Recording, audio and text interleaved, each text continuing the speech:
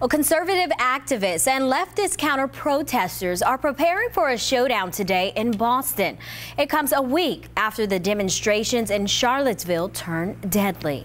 Boston's rally is the first potentially large and racially charged gathering in a major U.S. city since a car plowed into counter-protesters in Charlottesville, killing a woman and injuring others.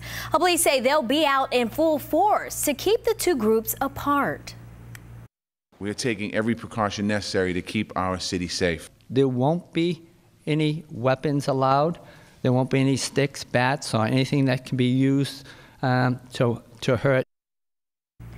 With crowds that could range anywhere from a few hundred to many thousands, expect police officers on bike, on foot, in uniform, and in plain clothes, trying to just keep everything safe. Our rallies are also planned today in Atlanta and Dallas.